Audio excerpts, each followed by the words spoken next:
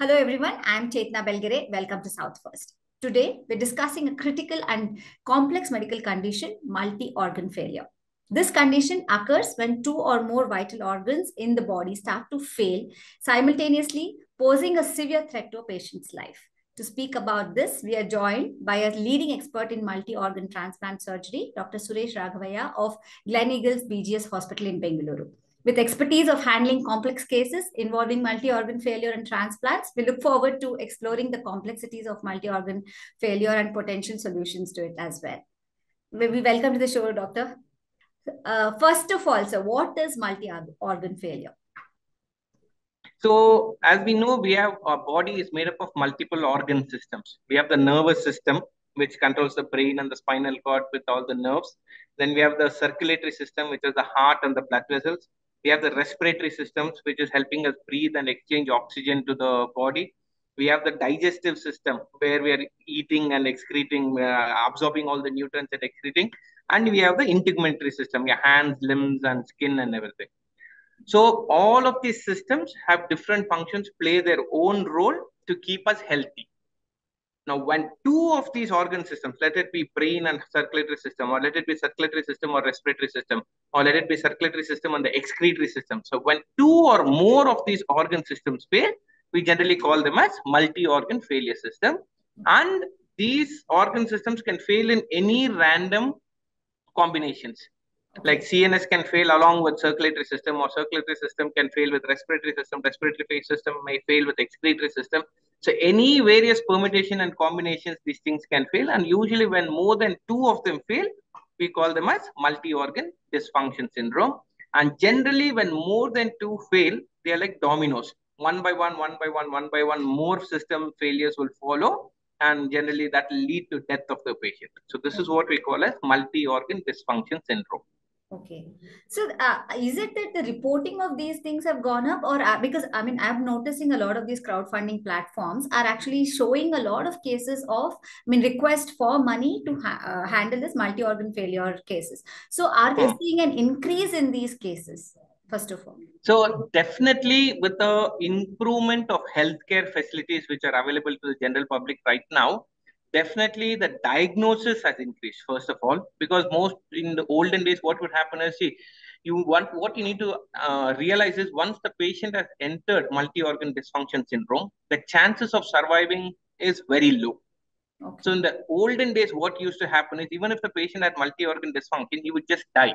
He would not come to a tertiary care or a quaternary care center, or he will not get advanced healthcare facilities for him to actually have a chance to survive this condition. But now what has happened, healthcare is available far and wide in India right now. Even the smaller villages are able to manage some amount of organ dysfunction. So what happens is it is getting diagnosed more, and the treatment is actually increasing so that the patient has a likelihood of beating this multi-organ dysfunction syndrome. But the reason why you're seeing it more and more on crowdfunding platforms is, yes, it is going to be very expensive to salvage these patients, and that is why they get to see them more and more on crowdfunding platforms. So in a way, yes, they are getting diagnosed more because the healthcare facilities have improved, and there is a chance the medical science has actually advanced far enough right now that we're able to salvage a lot of these patients if at all they get treatment at the correct time. Okay, so is there an age group that we actually see? Is there an age group that we can say that, it is this, other than the usual old age thing, other than that, is there an age group that you are seeing now with multi-organ? So one thing we need to understand about multi-organ dysfunction is, like I told you, it can happen in many permutations and combinations, but you need to figure out what is the role cause, what is the primary cause of this multi-organ dysfunction syndrome. In most people, you talked about old age people, right? So in most old people, it is because of infection. Now, let us say a patient is diabetic or a hypertensive or whatnot. Patient has a diabetic foot or his foot became infected. So generally in younger people whose immunity is working very well, they have a high chance that the infection will be controlled and it will not spread to the circulation and affect other parts of the body. But in an old diabetic patient, what happens? His immunity is low, and generally the amount of care he takes for the diabetic foot is very less. So then what happens? The infection suddenly spreads all over the body. His kidneys will start to fail. His breathing will get affected. His BP will start to fall down. And then he enters the multi-organ dysfunction syndrome. So generally, infection is a main precursor for this. Whereas in young people, let us say patient has a major accident and he lost a lot of blood. So what happens? The brain did not get enough blood supply until that time. The kidneys did not get enough blood supply because the PP was low. Then what happens? He develops CNS failure or he develops kidney failure. And in that sense, he will develop a multi-organ dysfunction syndrome. So no age is exempt from developing multi-organ dysfunction syndrome. But if you look at the age-wise categories of what prompted this multi-organ dysfunction, the cause of it varies depending upon the age. Okay. Yeah. So when you're saying that, it's a combination of different organs, like more than two is what we're talking about. So is there any deadly combination kind of thing? Is it something like, okay, if it's a liver and kidney, then it's bad. If it is is there any combination like that? Well, nothing like that. See, one thing we can talk about is what are the reversible organs? Which are the organ failures which are reversible? Now, let us say a kidney has undergone a little bit of injury.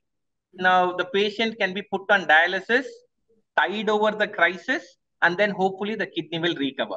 Okay. Now, same thing with the liver. The liver has amazing regenerating potential. Let's say the patient is in liver failure. If you're able to support the patient for about 5 to 7 days, the liver will regenerate and come back. Now, let us say the patient had a massive heart attack and is in cardiac failure. We're doing an angiogram, putting a stent, getting the heart to beat again, the patient will come back. But let's say it's a massive, massive stroke in the brain. Okay, and there is no way that the brain can regenerate. So then obviously the results are very poor. But yeah, when you talk about multi-organ dysfunction, there's no really one or two combinations. Every combination is deadly. That is why multi-organ dysfunction syndrome is, you're seeing so much on social media right now, because the results of their survival are very, very poor. Okay, so this also brings us to the challenges of and the complexities of the surgery itself. You are a multi-organ transplant surgeon, so what are some of the complexities, if you could explain that? So right now, I think the maximum number of multi-organ transplants I have done is liver and kidney together, followed by kidney and pancreas together. Okay. So normally when we talk about the liver is like the powerhouse of the cell. It's the engine of the vehicle. So whatever you eat gets digested by your stomach and intestines, but all the nutrients in the food gets absorbed by the liver and it is converted to energy. So for all practical purposes, you can consider it as an engine. You put petrol to your vehicle. What converts the petrol to energy? It's your engine. So that's exactly what the liver is doing. And once the liver fails, your energy production decreases. So why do we need energy? For every single activity which your body does, you need energy, including blinking of your eyes, breathing, for your heart to beat, you need energy. And you can imagine if the engine is not working, energy is not getting supplied. So what happens once the liver fails? One by one, the organ system starts failing if you don't manage the liver failure well. So usually the first organ which follows a liver failure is usually a kidney failure. The creatinine will start to increase. They start putting on a lot of fluid in their belly. Their legs will swell up and the kidneys will start to fail. And because there is so much fluid in the body, next the heart starts to fail because it's not able to pump so much of water over there. Then because the liver is also important for your immunity, the immunity of the patient falls down. He becomes more and more susceptible to infections. Then because the water is surrounding all your intestines, bacteria from the intestines come out into the water. So one by one, the dominoes start to fail. So definitely liver failure, I would say, is one of the most critical aspects of the body. And, once the liver itself, when you want to transplant a liver itself, it's a major, major surgery with lots of complications. And add on to that, when the kidney fails, the complexity just multiplies exponentially because all the rest of the other systems also are involved. Okay. So when you're looking at the complexities, I feel the first challenge is is the availability of the organ. You have there's a lot of huge queue in terms of absolutely. There is very little organ donation that happens as well. So how about that? So it is very unfortunate right now that the organ demand far outweighs the supply of organs right now. We have huge waiting periods, even in Karnataka per se. I think there are more than 6,000 patients right now waiting for a kidney and more than about 800 people waiting for a liver. And this is because the knowledge about organ donation is still not very well permeated among our society right now. Although the government of Karnataka is taking a lot of steps, including the government of India, the central government, our Honorable Prime Minister always talks about organ donation right now, which is very, very commendable, that he is spreading knowledge about organ donation, and the knowledge about organ donation has definitely increased. But yes, The number of donations are very, very less as compared to the West. For example, the US or Spain, we are easily 1/10 or 1/100th of the organ donation rates over there. And this is one of the primary reasons why people do end up dying once they develop organ failure. Like without a liver, if the liver is in failure, the patient might survive anywhere between 3 to 6 months. If it's only the kidney failure, they can survive on dialysis. It won't be a problem. But once the liver fails, unfortunately, what happens is they need an organ transplant for them to survive. And definitely, yes, this is one of the major roadblocks we have in saving patients who come with liver failure. The workaround is, yes, somebody from the family can come forward to donate. And we have done 2 living donors where the mother donated the liver and the son donated the kidney. So we have done that as well. So where 2 donors come forward to donate their organs, or sometimes one patient, I still remember, we did the liver transplant from the wife. Then I think about 8 months later, she came forward and donated the kidney also. So that thing is also possible. But yeah, again, this can be done if the patient is fairly stable enough. Like when the patient is very sick, you want both the organs to be put in at the same time. And that is a huge challenge for us right now, the availability of organs. So that is why one of the things I would request all your viewers to do is pledge yourself as organ donors, so that after death, your organs will not go to waste, and go ahead and save about 8 to 10 lives after their death. Yes. So when it comes to metabolic health, I mean, there is a lot of discussion happening, and majority of the diseases these days we see is because of the metabolic health failure. We're not focusing on that Yes. at all. So how much of a role does metabolic diseases and metabolic health plays in this multi-organ failures? So I can speak from personal experience. So I've been in liver transplant right now for about 15 years to 16 years right now. So when I initially started my career for liver transplant, about 50 to 60% of what I used to transplant was alcoholic liver disease and hepatitis B, hepatitis C.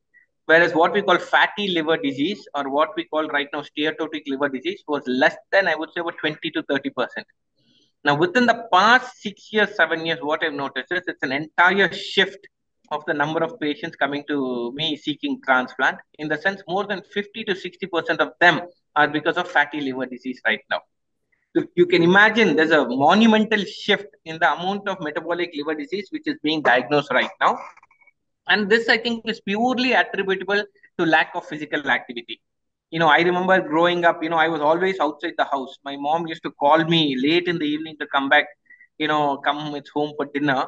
But I see my kids, they're always inside the house. They're never outside the house. So if you look at your IT professionals, it's a desk job. Morning 8 o'clock to evening 9 o'clock, they're sitting in front of a desk. And the access to food is very much right now. And it is not healthy food. It is high calorie, high fatty, easy diet right now, what we call fast food. So it's a two-pronged thing. You have access to diet where people are eating and drinking because it is very accessible and cheap. And at the same time, they're not exercising much. So what is happening to all these extra calories you are taking in? It is getting stored in the body as fat, and it is affecting the liver as fatty liver disease. And that is why right now, recently, they changed the term as well. Metabolic associated steatotic liver disease. So this fatty liver, what we call in general terms, is accumulating within the liver and causing permanent liver damage to the point where they're coming in for transplant. So yes, it is a huge problem right now, the metabolic associated liver disease. So once you get into liver failure, it need not always be an infection that would lead to multi-organ failure, isn't it? Absolutely. So that's what I said. So like I said, the liver is the powerhouse of the body, right? So need not be an infection at all. Just because they're not producing enough energy and enough nutrients are not getting absorbed, it affects all other organ systems continuously. The kidneys start to fail, the heart starts to fail. There's lots of blisters over the skin, and there'll be a lot of oozing of fluid from around this one. Their nutrition fails, their gut microbiota changes. Once you get into liver failure, their confusion starts to happen. So that's what we call a CNS failure. The blood will stop to clot because their INR increases, their platelets come. So it need not be an infection at all. Although most of the times an infection precipitates the multi-organ failure. So they will be very stable with medications and everything. Once they develop any stress, the liver is not able to cope with the stress. And most important stress which the body undergoes is an infection, sudden infection which comes, and suddenly they get into multi-organ failure. Okay. So, when we spoke about organ donation as such, organ preservation also becomes very important. So, is there Yes. any technology or anything new that has come up where we can preserve multi organs? So that's a lovely question, Chetna. So during my training and in my past, what about 10 years, what we used to do is we used to take the organ from a cadaver. Whenever the body somebody donates, we used to take the organ from the cadaver. We used to rinse it with preservative solution and store it in ice. Okay. Okay, and then transport the liver to wherever we want to do the transplant and do the transplant. Now, when it comes to a liver, it could be stored in ice for a maximum of about 8 to 10 hours. So within about 8 to 10 hours, you need to take the liver and you need to put it to the body and give it blood supply. Otherwise, what happens is the functioning of the liver decreases. Now, when you look at the kidney, you get about 12 to 14 hours time. In the sense, you need to transplant the kidney within 12 to 20, 14 hours. Otherwise, the results, I mean, it's not saying that the liver might not work, a higher chance that it will not work. Okay. So that is what we used to call a static cold storage. Now, the first improvement came when the pumps came. So we have something called as pumps. The initial bit we got it for kidneys. So we used to take the kidney, we used to connect the artery to a small pump, and it used to circulate this cold preservative solution into the kidney. So with this, we could actually preserve the kidney for up to 24 hours and then transplant the kidney. Now, the advantage of this is we could get the patient prepped up nicely. We would see how the kidney is functioning, and then we were able to transplant the kidney. Now, we extrapolated that technology to the liver as well, where we started flushing it with cold preservative solution, and you could potentially transplant the liver about 16 to 18 hours later. So now we have what is known as normothermic perfusion machines, where we do not put ice at all. What we do, we take the liver, put it in a machine, and we pump blood into the liver. So we oxygenate, there's a machine which oxygenates the blood, and we pump the liver with nutrients. And with this, what has happened is we can transplant the liver 24 hours, 36 hours, or even 48 hours later, you can transplant this liver and the liver functions. Oh, now, where is the big advantage in this? Now, let us say the donor is very, very far. The donor, let's say, is about 8 hours, 10 hours, 12 hours away by road. By the time you go get the liver and come and put the liver over here, it will easily be 12 to 24, 12 to 16 hours, and the liver might not function properly. But here, what happens? We put the patient's liver on pump, we transport it, we keep it over here. One more biggest advantage is we can measure if the liver is working or not when the liver is on the pump. So we can do the blood test from the liver, see if the liver is functioning well, whether the acid level is coming down, whether the lactate level is coming down, whether glucose level is normal. And once we are convinced that this liver is functioning, then we can transplant it onto the patient.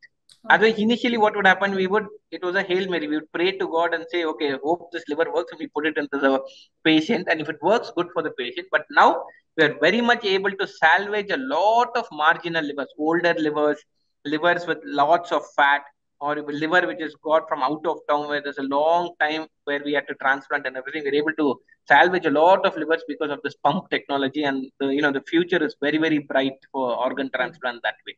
Is there any role that the government hospitals or the government itself can actually play in facilitating this multi-organ surgery So and transplant surgery? definitely they are on the right track right now with respect to increasing awareness for organ donation.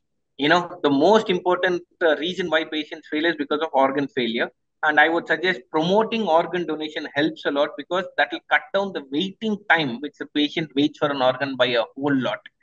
Along with that, they are, instituting dialysis centers all across Karnataka in all the district hospitals. So hopefully the quality will be maintained. The problem with the government sector is, yes, the machinery and everything is available, but if the quality and is not maintained, patients do get into a lot of trouble with respect to infections or inadequate dialysis or everything. And I'm proud to say that I'm associated with the IGOT, which is a government center over here for doing liver transplants. And we have done about 16 liver transplants in the government sector right now successfully. So, the government is playing a very important role and a very encouraging role in promoting organ transplants. But access to healthcare still is a very far dream for everybody. All the primary healthcare and secondary level healthcare is available. When it requires tertiary healthcare, like in the case of multi-organ dysfunction syndrome, it is still the private hospitals which are playing a much more bigger role than the government sectors. And hopefully, going forward, we will have a lot more facilities which will be qualified enough and furnished enough to deal with multi-organ failure patients. That is all from me, Dr. Suresh. Is there anything that you want to add to this interview? I mean, like I said, most important thing is all of our patients are dying because of lack of organs. Please, all the viewers, I would suggest to go sign up to be an organ donor. It helps a lot of people. Like I said, there's a very famous saying, don't take your organs to heaven. Heaven knows we need them over here. So please sign up to be an organ donor. And we are a very comprehensive multi-organ transplant team over here at Clinical CPGS Hospitals. We do liver, kidney, pancreas, and small bowel transplants. And we also deal with much advanced liver cancers, pancreas cancers, gallbladder cancers, and we're very adept at treating all these cancers. And please feel free to contact us in case you need any help regarding your health. Thank you so much, Chetna. It was such a pleasure. Thank you, Dr. Suresh. It was wonderful speaking to you. Thank you.